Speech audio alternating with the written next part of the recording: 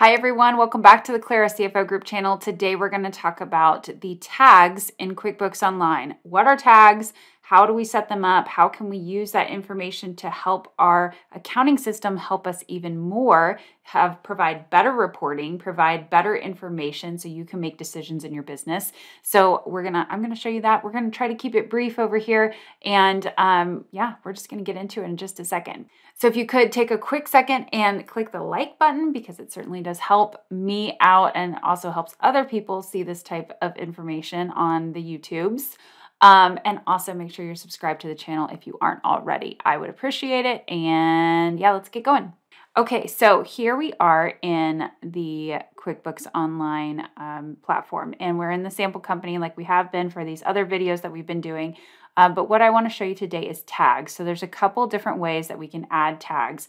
And the way that we add tags is that every single individual transaction can have a tag associated. And I want to make sure that it's clear that we don't use tags to categorize stuff that's like vendors or customers, because if you look in the sales, we already have places for us to put customer tags and we have places for us to put vendor tags. So tags are kind of a special thing that they are for other stuff that you might want to track potentially temporarily.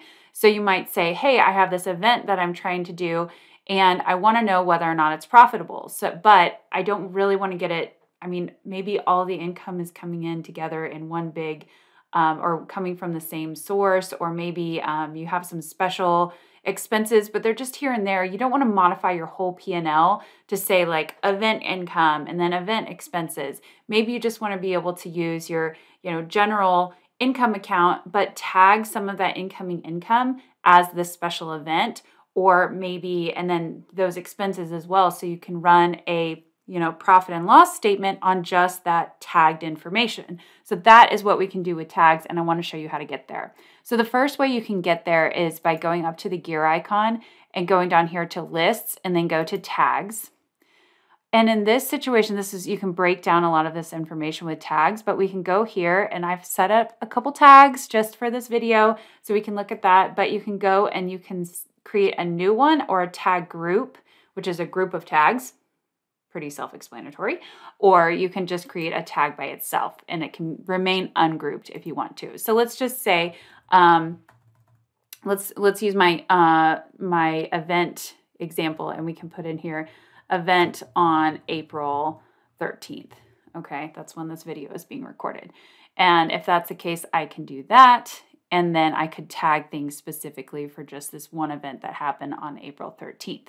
Okay, let me show you where you can find these tags in the transaction. So let's go ahead and just click on, let's say, an invoice.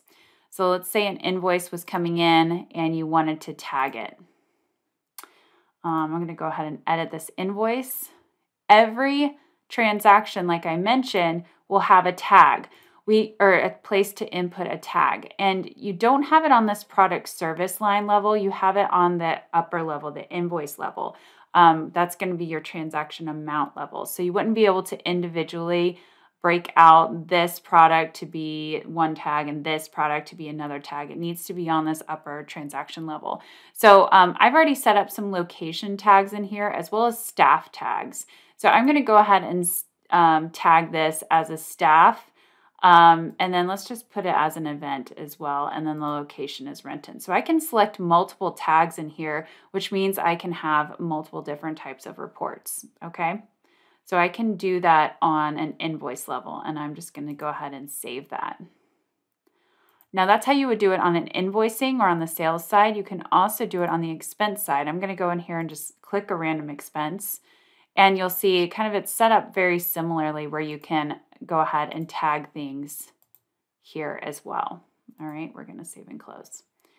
All right, so you can do that, and this is completely up to you, however you like to do it. You can also go in here into transactions, and you can go to manage tags directly from here, and you can create a tag if you'd like.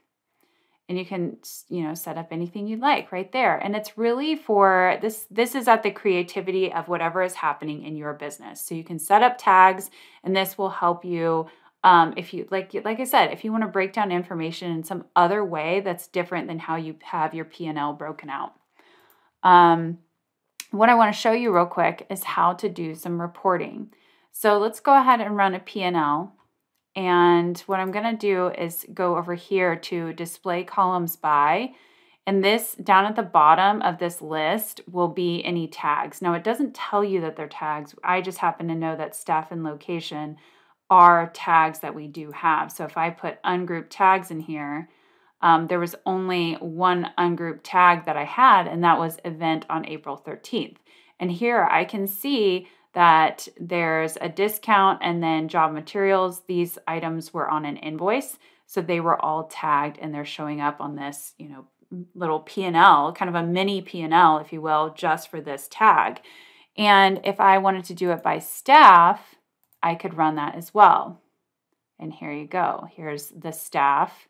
Now this time I have some design income and then I have some other things here. So this is just the staff Daniel. You can see it right there in the column name. So if I had multiple staff, this would show multiple columns. And then you can filter it from there. There's actually some custom filters you can do over here. You can do the staff as the columns, and then usually there's another way that you can filter by a specific staff. So I just wanted to tell you guys about this. I wanted to tell you that, and I want to keep this brief, but check out tags. Think about what it is, hey, it would be nice in my financial reporting if I could see this broken out separately. So think about your own business.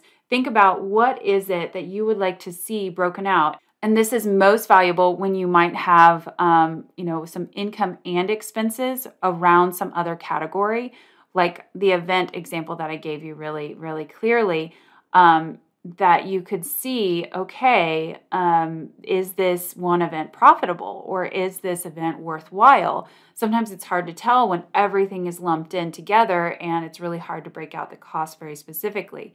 So check this out. This is something that can be very, very helpful. And if you're using a bookkeeper along with tags, make sure that your communication is very, very good so that they can make sure that they're tagging things correctly as stuff comes in. All right. Well, I hope that's helpful. This gives you another way to utilize and optimize QuickBooks Online. And if you haven't gotten started with QuickBooks Online already, be sure to check out the discount code in the description box below. This video is not sponsored by QuickBooks, but we are an affiliate of their program of QuickBooks Online because it's what we like to use the most with our clients. So check that out. If you haven't gotten started, we have a 12-month discount that is available. So be sure to check that out. And what else? Get your QuickBooks optimization checklist. That is also in the description box below. That is completely free, and it's a way for you to go through and see if you've done everything with your QuickBooks Online account to see if it's something that, if there's any other way that you can leverage QuickBooks Online a little bit better. All right? Well, thank you so much. We'll see you guys soon. Bye.